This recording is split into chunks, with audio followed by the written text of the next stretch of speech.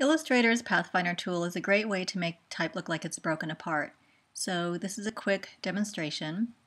I already have my type on the page, and you'll notice there's a baseline. So I want to separate some of these letters from each other. So the first thing I'm going to do is make a copy of this. So I have my original type and I can still edit it. I can make changes to it. So to make a copy, I'm holding down my Option key, and you'll notice the arrow changes to a double arrow. And I click and drag on it with those double arrows, and I just move that to the side. So if I ever want to change the word, I still have my typeface intact. So I click on this copy with my selection tool. I go up to Type and Create Outlines. But I want to move individual letters, so I need to go to Object and Ungroup. So now I can move those individual letters. So I'm grabbing maybe these 4 letters, moving them down, maybe these 2 letters, moving them back up. Maybe I want to tilt them a little bit. So that's just the beginning of my broken apart word. Then I'm going to use the fun part, and that's my Pathfinder tool. Here's my Pathfinder window. When it's closed, it looks like this on the side. If you don't have this symbol showing in your tools, simply go to the Window pull-down menu and look for Pathfinder, and this will appear. The way to make letters look like they're broken apart is to draw a shape on top of them. So the simplest way is to use the rectangle tool. And I'll just draw a box around here. And I want to move it so that I don't have any awkward tiny little shapes. See that tiny little sliver right here? You want to avoid things like that that look like a mistake. So I'm going to position my box over the letter to avoid those tiny slivers. Then I select both my box and my letter,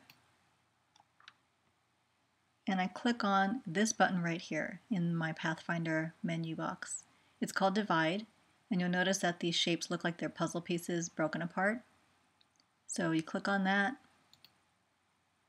and now they've divided into separate shapes. Then using my direct selection tool, I first want to deselect all of these items just by clicking somewhere else on the page, and then I click on the items that I don't want. So I don't want this one, so I click on it and hit delete. I don't want this one, so I click on it, hit delete. Then I can move these shapes apart. Notice I'm clicking on the inside of the letter or the shape now. If I just click on the edge, this is what's going to happen, and you'll be pretty unhappy. So I'll undo move, and I use this command a lot, Command Z.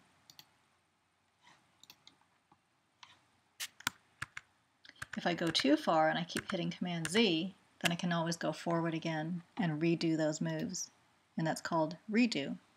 So the symbol or the shortcut is Command Shift Z. Okay, so I'm going to do Command Shift Z until I get to the part where my letters were broken. And then to make it look a little bit more authentic, I click on that piece and I rotate it a little bit. So all I want to do is get that curved arrow, and to do that, when I'm still in this tool, my direct selection tool, I hold down my Command key, and for you PC users, it's probably the Control key, and you hover your arrow near one of these handles until you get that curved arrow. Then you can rotate it.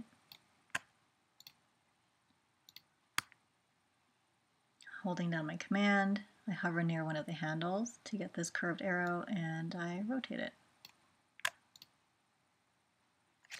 Now the other thing about Pathfinder is you can create a shape other than a square. So I'm going to use the pen tool and I'm clicking, clicking, clicking. I'm not dragging because if I dragged it would create a curve, but I want these sharp pieces overlapping the letter. And then I want to close this shape by hovering near the first spot where I clicked. And you'll notice that the symbol now has an O next to it.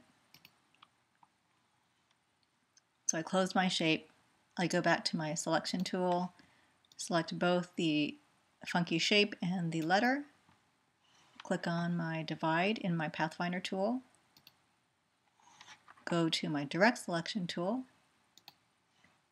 deselect, just by clicking on the white area, and then select and delete all the unwanted pieces. Click on the inside of the letter and start pulling apart those shapes.